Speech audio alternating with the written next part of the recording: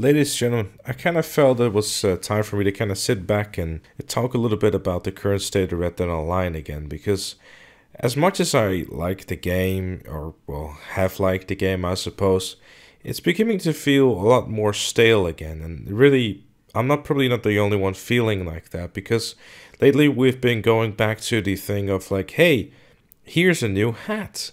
And that was kind of it. Also, if you log in this week and help us get our numbers up, so the investors think that the game is actually doing very well, then you will get some stuff for your horse.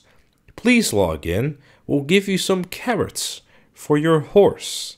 Thank you for logging in and helping us look good to our investors. I have to give the community team some props. They continuously try to come up with original things and fun things actually somewhat worthwhile to come up in a game that doesn't really have a whole lot going for it in terms of gameplay. A lot of people, and I've had discussions with Bunny and just other people just in general on my stream too, but we're just kind of sitting there thinking, what exactly are they, for example, going to do bonus cash and RP on?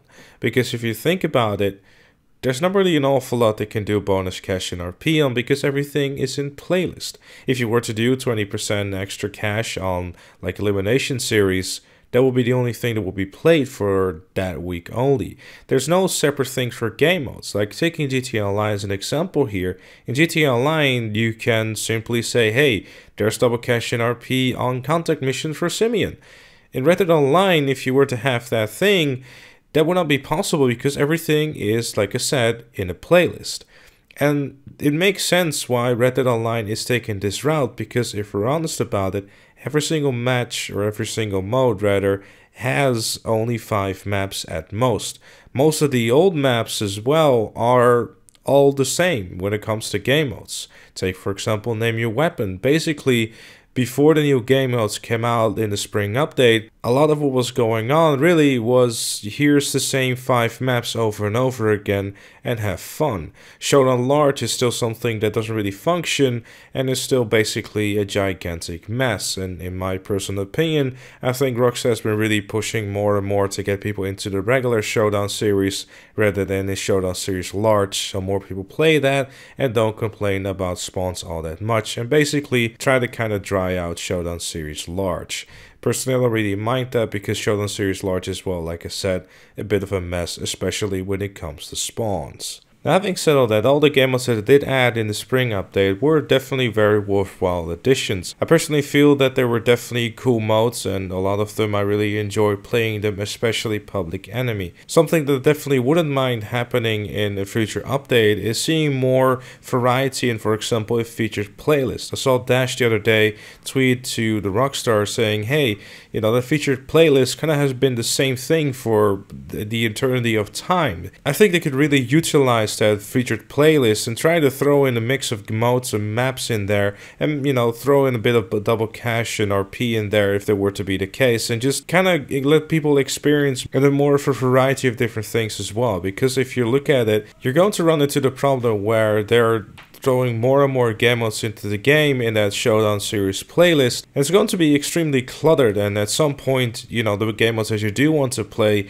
you're simply not going to be able to play because that playlist is now officially very, very cluttered. And that's where a featured playlist could really come in handy, because especially when they start adding more and more new game modes, it's going to get very cluttered very quickly. And even now in the Showdown series playlist, I think a lot of you have certain game modes that they prefer to play and others not so much. Hostile Territory, anyone. Now that is stuff that is already in the game, and it could already go a little bit of a way to really start doing something in the game, at least make it a little bit more interesting with the existing content we have. Obviously, the game is definitely in a state where new stuff being added is definitely a priority, but judging by the way the things are looking at right now, it's not going to be until after Casino has been released in GTA Online that we're going to be seeing some more stuff added in Red Dead Online itself. So we're going to be stuck here in the situation for at least a little bit, and I feel that maybe that featured playlist thing something might go a little long way. I feel that double cash and RP or whatever you want to call it is definitely something that will intensify people to play it. It also makes it feel a little bit more worthwhile to actually go and even try the game. Yesterday I was trying to stream some Red Dead Online and I ended up feeling very empty and like really quick, like I don't want to play this anymore.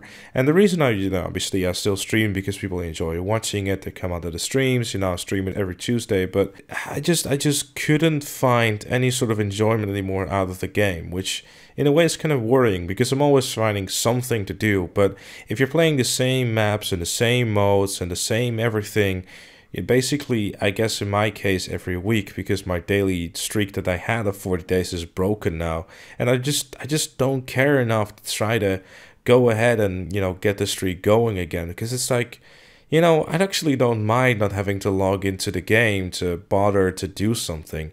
It's, in a way, it's a bit sad because the game still has a lot of potential, and I'm really setting my hopes for the summer update, which is sounding pretty promising, but again, we don't really know much about it other than the fact that it's coming this summer, and definitely, but more than likely, after the casino update has been released for a couple of weeks. So, yeah, I don't think we're going to be seeing that until like August, maybe September. I don't know. When does summer end again? I don't remember. But either way, yeah, we're going to be stuck in this situation for a little while. But this was just some of my thoughts with it. Maybe you have some suggestions that you would like to give in the comments down below. I'd love to hear them. Let's have a little discussion about it. Leave a like if you enjoyed, subscribe for more. And I'll see you all later.